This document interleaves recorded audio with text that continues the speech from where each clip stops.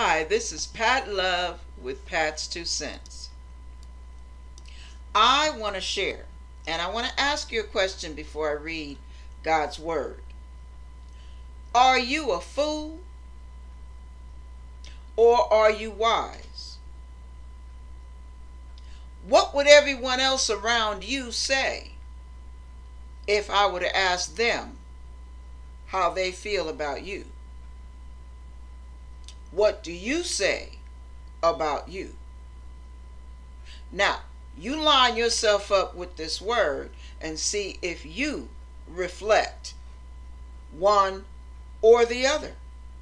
Proverbs chapter 1, verse 5 through 7, followed by Pat's 2 cents. A wise man will hear and will increase learning, and a man of understanding shall attain unto wise counsels. To understand a proverb and the interpretation, the words of the wise and their dark sayings.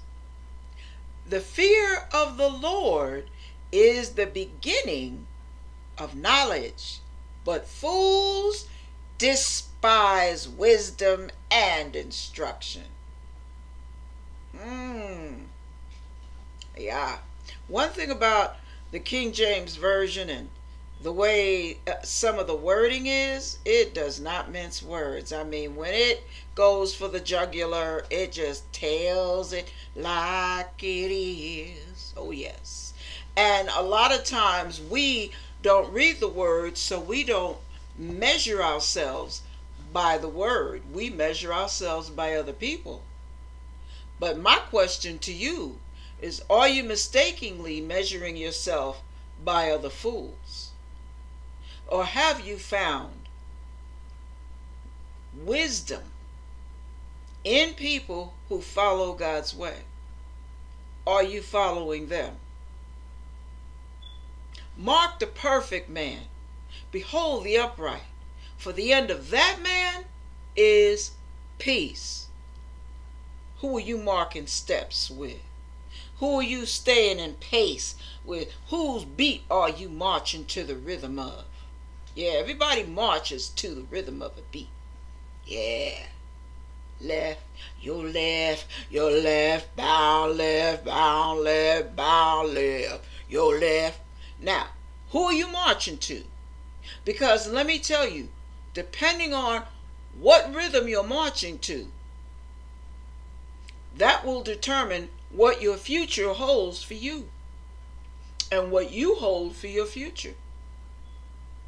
See, a lot of times we don't realize we can avoid so many pitfalls if we just use the little nut that's sitting in the skull there, in the little cranial hole. Yeah, if we use that little thing that looks like macaroni and all that kind of mess, we would actually get a lot further in life.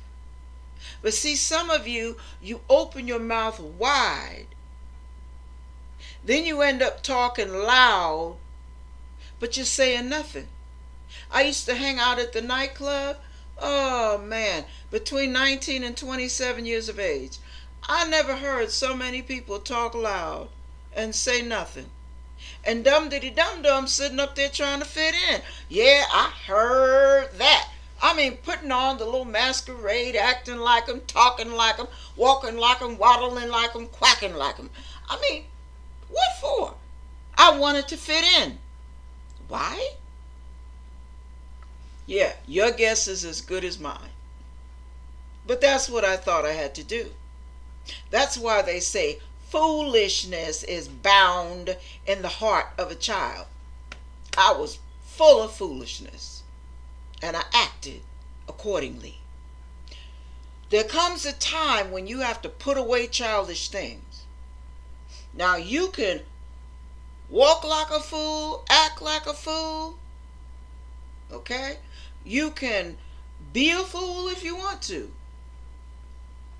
But there is a heavy price to pay for that type of communication, that type of behavior, that type of association.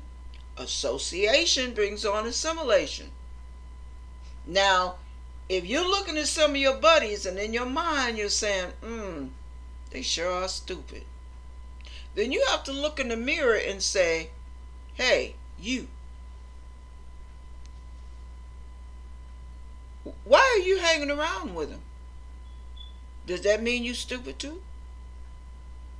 Because, see, I gotta throw this in. There is an old term that says, water seeks its own level. Is that your level? The people you hang with, is that really who you are? Or are you sabotaging your future by hanging with turkeys that will never learn how to fly? What are you doing? What is your choice? Gobble, gobble? Or soar like the eagle? Which is your choice? Living in the basement? Or moving to the top suite, the presidential suite? In life is what I'm talking about. What is your choice? You can live in that basement. Get all your little canned foods together, all your peanuts, your little bottles of water, your little porta potty. It's going to get a little stanky up in there, but you know, you can have at it if you want it. It's your choice. It's always been your choice. But see, the presidential suite in life, we're not talking basement versus presidential suite in terms of stuff, material. We're talking in terms of stature. Who do you choose to be? What kind of man do you want to be known as? A man of wisdom, a man of good sense, a man of class, character, integrity, or a fool? Which do you want to be known as? How do you want to think of yourself? Do you know fools live a very difficult life? There's a lot of drama, a lot of chaos, a lot of fussing, fighting, fuming, butt kicking, all of that. And to them, that's the norm. Nah, come on. You can do better than that. Get up out of that basement. Because God has a presidential suite for you.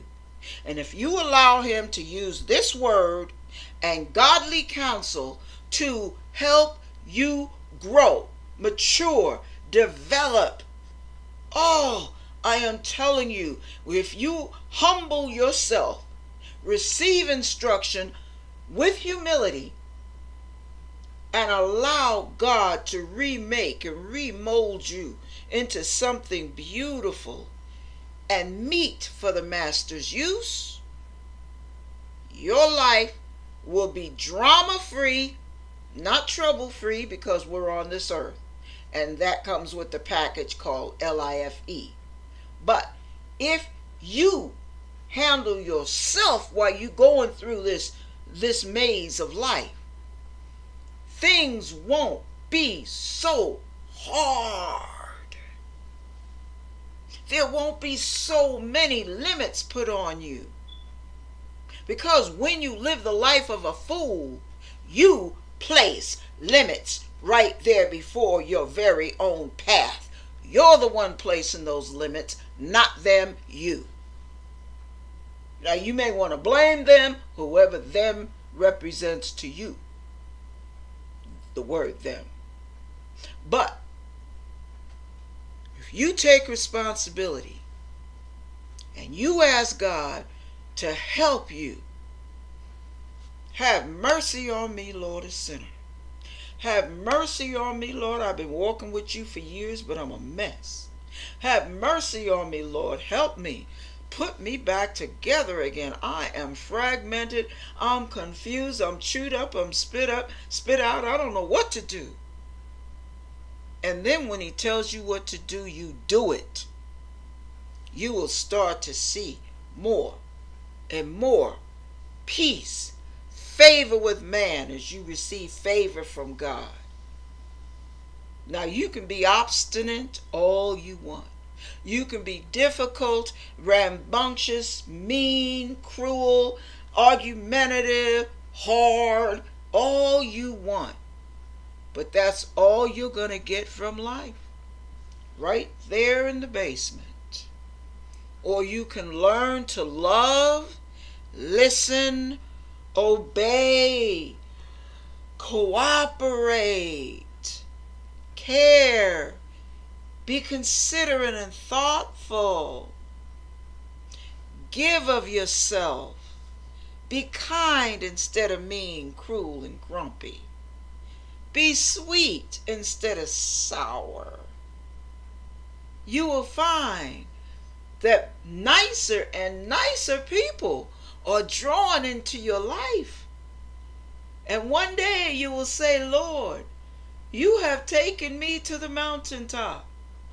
I now know what it means to love and be loved.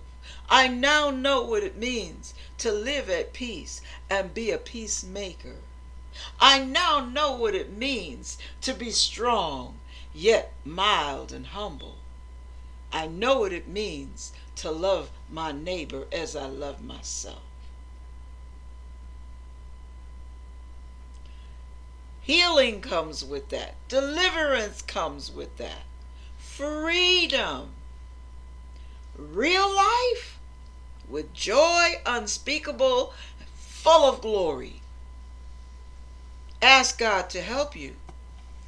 Then do what he says and be a wise man that will hear and will increase in learning.